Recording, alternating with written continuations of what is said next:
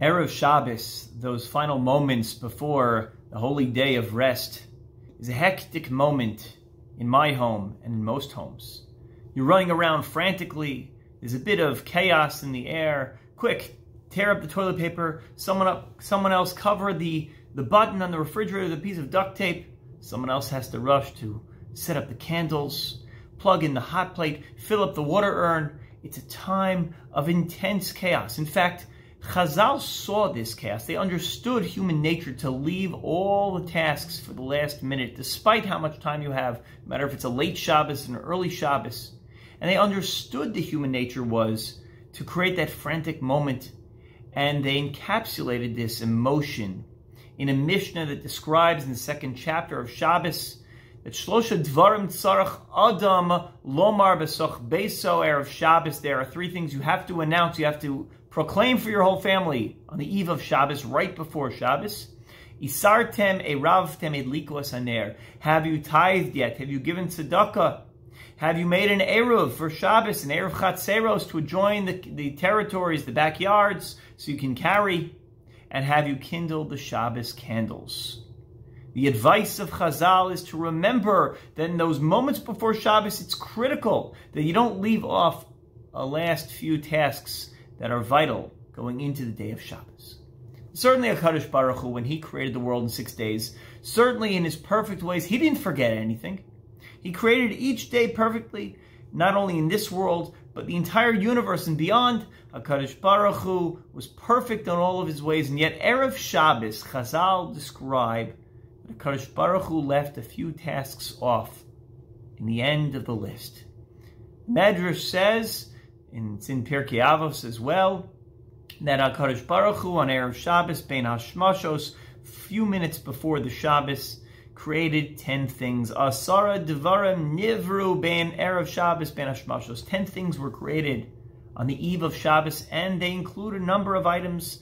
The Pi Haaretz, the mouth that opens up in the earth in time of Korach, in our Parsha, includes the Pi HaBe'er, includes the well of Miriam, it includes the Piaton, includes the mouth of the donkey that speaks to Bilam, the Keshet, the rainbow, the man, the mateh, the staff of Aaron, and the list goes on as well, including the Luchos, the holy tablets that Moshe brought down from Har Sinai, containing the words of the Torah, the words of God. Erev Shabbos, a few minutes before the day of rest, God has completed this masterful creation that no human mind can comprehend. And God says, whoops, I forgot a few items. I forgot about these 10 things. The Maharal wants to know, why are these things special? And why does God seem to forget a last list of items, as if He were channeling that human frailty of forgetting to tape the refrigerator, forgetting to turn on the lights and shut off the lights for Shabbos? Why does God save a few items for the last minute? Maharal explains in Derech Chaim, in his commentary to Pirkei Avos, that Bein Hashmashos, the twilight zone, that period that is neither day nor night, not Chol or Kodesh, it is not mundane, it is not holy, it is neither and it is both.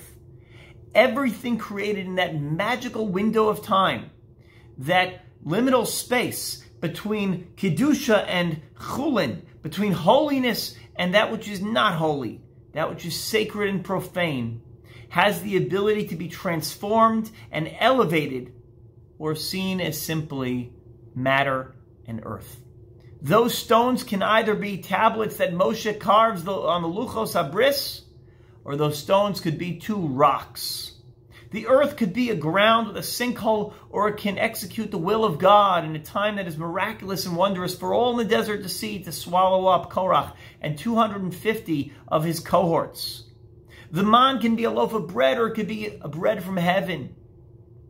And the staff of Aaron can either be a wooden stick, or it could blossom and flower and bring about almonds, and rationalize and teach the Jewish people that Aaron and the Shevet of Levi were selected by God for a reason.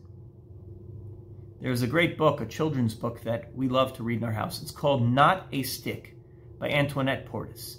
In Not a Stick, you read each page and you see the main character, a little pig. And the pig is holding a stick in different formations, in different different imaginary poses. And the narrator talks down to the young pig and says, "Are you still holding that stick?" And the pig says, "That's not a stick.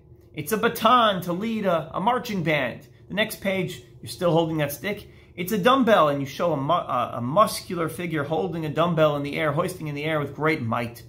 "Is that a stick?" "That's not a stick. It's a sword that's being wielded by a fierce and brave knight to ward off a frightening dragon." And each page shows the stick being imagined in wondrous and magical formations. And while you start the book and you think, well, those silly children, all they see is a stick or a rock or a box, inanimate object, by the end of the book, parents learn a profound lesson. It is children who are able to elevate a stick to something that is sublime, something that is surreal, something that is beyond the physical.